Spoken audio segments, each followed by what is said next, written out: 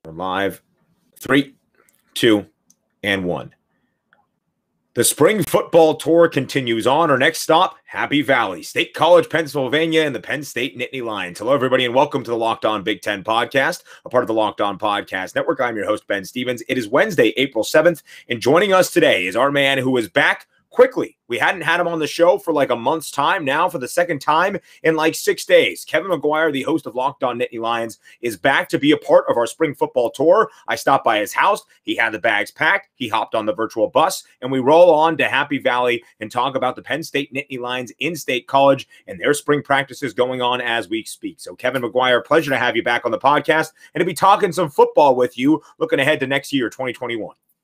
I'm very excited, not just to be here with you, Big Ten, Ben, but to talk about some actual spring football because, as I'm sure we'll get into, this is something we didn't have last year. Penn State didn't have their spring practices last year. We saw what happened in the fall. I'm not saying it's directly related, but it's probably directly related. And it's just so good to have a spring football going on right now. Looking forward to what could potentially be a much improved team coming up later in the fall. But, of course, lots of work to do in the spring. And Kevin, we're going through our spring football tour. We're going division by division. This is the third stop through the Big Ten East, and that might surprise people to recognize that Penn State still finished third in the East Division despite the struggles to start off the 2020 Big Ten football season, starting 0-5 for the first time in program history, but then rattled off 4 straight wins to end out the regular season and that Big Ten Champions Week victory as well to finish the year 4-5. They've been using and have been saying throughout these spring workouts, they've had 0-5 posted in the weight room. They are using it as motivation. What do you make of that approach? I love it. And I'm not too surprised by this because this is a program that has a lot of pride. And this is a program that under James Franklin had won 11 games 3 out of the previous 4 years before last year. So I take what happened last year.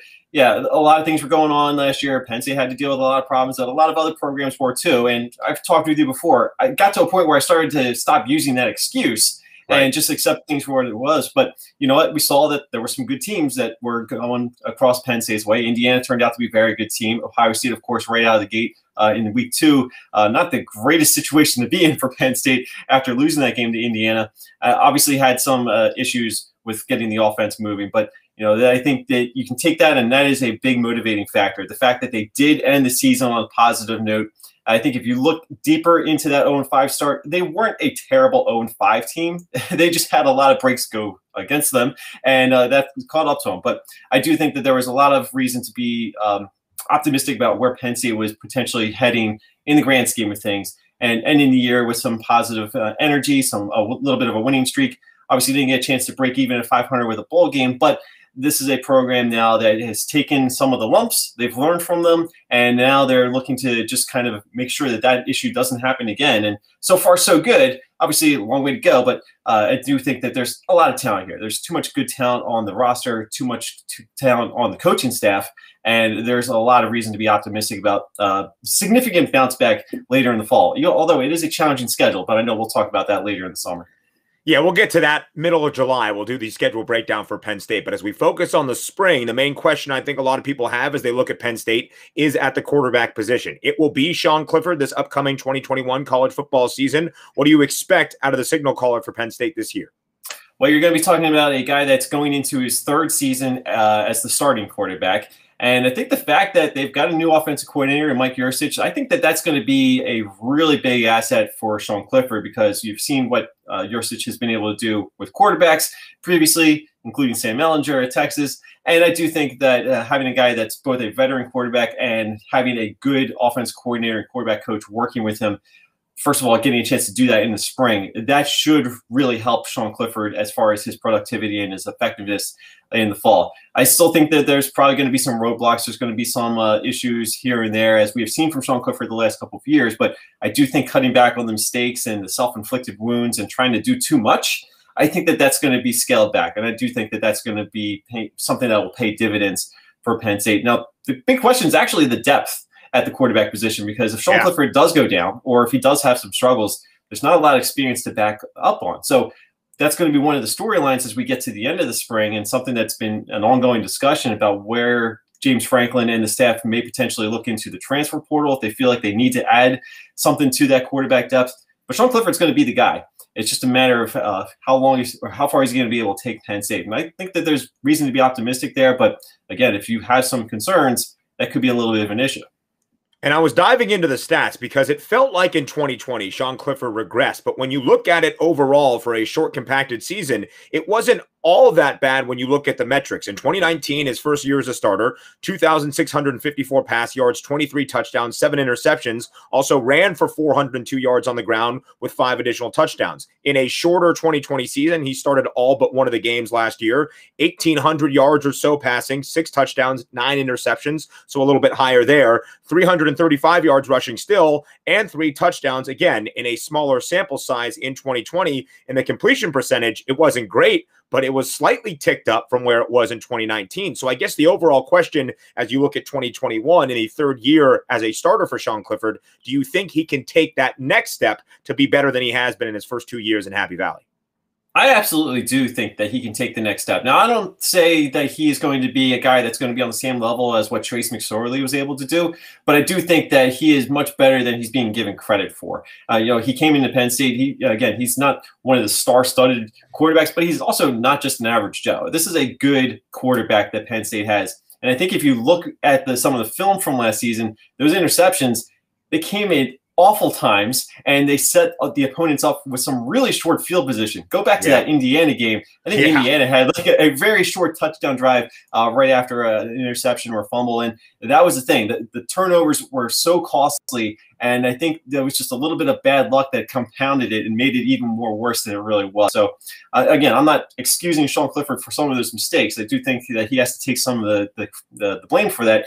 But I do think that he's been doing that. That's something he was asked about during the spring, how he reacted to being benched and what he's learning from that.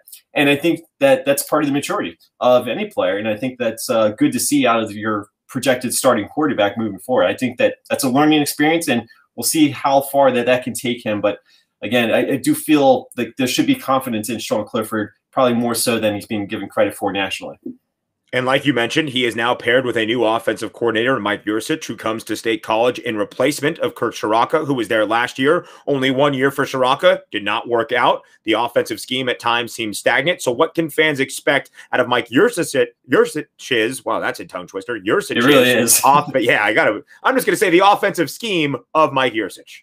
Well, I don't think you're going to see too much different from Penn State offensively this particular season, because I do think that Sean Clifford may not be the ideal quarterback with his skill set for what Mike Yurcich will eventually look for. I think we've already started to see that in recruiting. They're going to look for more of a pro-style quarterback, and I think it's going to take a little bit of time for Mike Yurcich to be able to run the offense the way that he truly wants to. That said, I do think that he's smart enough to make use of the weapons he has around him. We saw some growth in the wide receivers last year, not just John Dotson, but a guy like Parker Washington. And I think you'll see a little bit more development with some of those younger wide receivers to rely on. Got a little bit of a question mark maybe at the tight end position with Brenton Strange kind of taking over after Pat Freiermuth. But again, you've got some good assets to work with, and I think Mike Yurcich is certainly smart enough to realize what it's going to take to get those guys to maximize the potential. And then you go back to the running game. Running game should be pretty solid for Penn State. I don't know if it's necessarily as strong as what I thought it was going to be this time last year, but I do think that the depth at the running back position is certainly going to be something that will come into play. Now, we focused a lot on the offense, but as we speak with Locked On Nittany Lions, Kevin McGuire, one of our great friends on this podcast, a great part of the Locked On Podcast Network's college channel and the Big Ten community at large. We focused a lot on the offensive side of the ball. Let's flip to the other side in the defense. What about the defense this spring? What have you seen on that defensive side of the ball for the Penn State Nittany Lions? You're going to have a new look on the defensive line because they've lost a lot of players from last year, either to the NFL or some transfers. So there's a lot of new faces that are going to be stepping in. But I do think that if you look at the history of Penn State on the defensive line, they'll be able to plug those holes. And they already have some players that they know that they can rely on, like P.J. Mustipher, who's really going to be stepping up and kind of emerging as probably their top defensive lineman going into the new year. They've added through the transfer portal a little bit. So they'll be in decent shape. I don't know if it'll be quite as aggressive as they have been in years past, or at least at the beginning of the year. But I do think that that's probably something to be keeping a close eye on.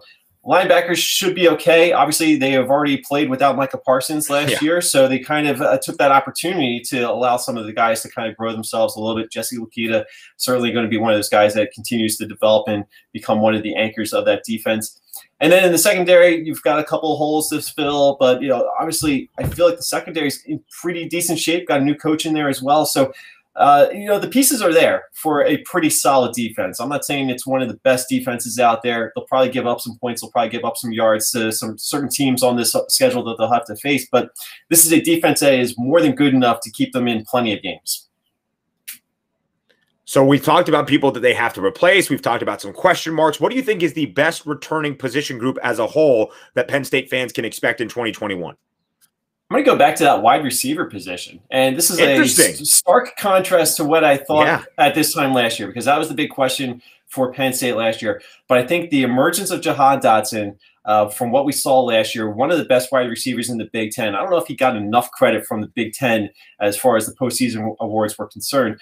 Obviously, there were some very good wide receivers in the Big Ten, don't get me wrong, but I think Jahan Dotson certainly is worthy of being considered one of the best wide receivers in the conference. So having him come back automatically makes them that much better at this time compared to where we were talking about this wide receiver position a year ago. And then I mentioned it, the development of this wide receiver crew, I think, is going to be taking some big steps forward. I think you've got some younger players in there. I already mentioned Parker Washington. Keandre Lambert-Smith, I think, is another name to keep an eye on. I think that there is some really good potential for these wide receivers to really blossom under Mike Yurcich's offense. I think that that's going to be something that really helps get them on track for where they want to be this year. So I'm really excited about the wide receiver position. I may be alone in this, but I'm going to stick with it. Kevin, I remember speaking with you before the 2020 Big Ten football season, and there was very high expectation for Penn State that started ranked in the top 10 in the preseason poll. And your biggest question mark was the wide receiver position, how quickly a year can change. But also, when you have a young group that gets some playing experience and they come back for the following year, they can be something you rely on. So like we mentioned, a disappointing year in 2020 for Penn State. And we're not going to get your overall thoughts on the breakdown of the schedule right now for the 2021 college football season. The schedule is difficult. There are some tough road cross-division matchups. There's a couple of tough games. Obviously, anytime you play in the Big Ten East. What do you think Penn State can reach this year? What do you think the ceiling is this early on for a Penn State football team in this upcoming season? I don't think it's much of a surprise to say that the ceiling for Penn State is probably second place in the Big Ten East. There's a pretty good team just over in Ohio that I think is going to be pretty good once again this year.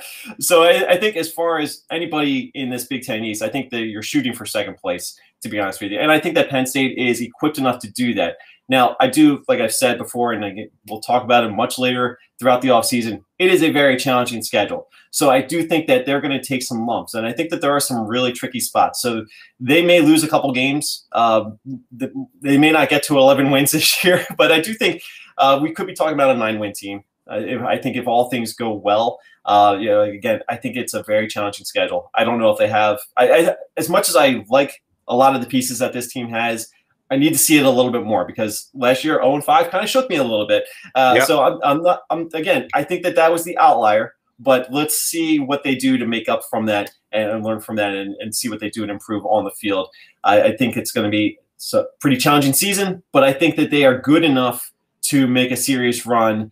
If they get some breaks to go the way, they could be in the Big Ten championship game. I won't rule it out, but I'm not counting on it. I think this is a second-place team in the Big Ten East at best right now.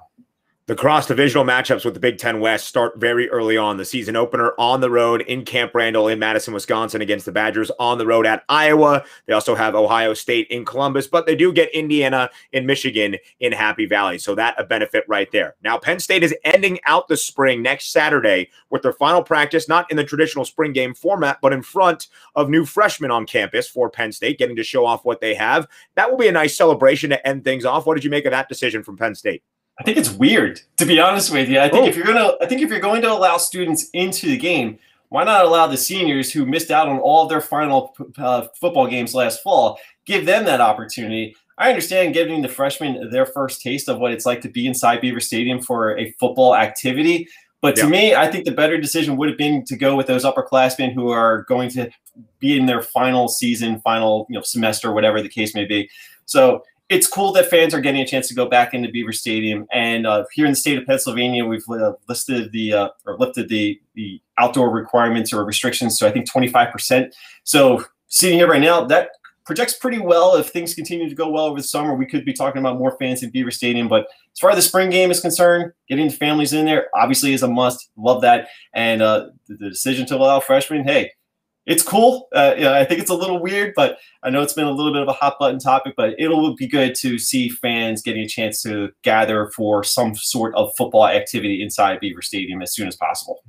Now that you bring it up, I think that's a great point. I think it should be the seniors, a way to cap off their final year on campus, that they didn't have that traditional football season that means so much to the folks in State College. Kevin, as we go around this virtual bus tour, the spring football tour, you are a great college football mind and a Big Ten connoisseur. Are there any other storylines you're watching throughout the entire conference this spring?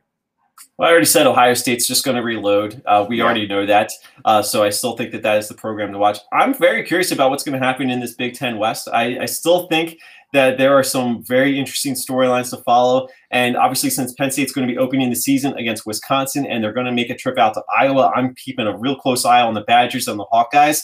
Yeah. And fortunately, we've got some terrific hosts on the Locked On Podcast Network that cover those two teams specifically. So I'm very interested to see what those two teams are, because I do think that those will be the teams to beat in that Big Ten West. I hear you, Northwestern fans, but to me, it's all about Wisconsin, Iowa until proven otherwise. Last year, Northwestern proved it, but I think going in, I'm very curious about that Wisconsin offense. Can they get that passing game to be much more consistent this season? If so, they could be very dangerous, because there's a lot of hype about Wisconsin right now.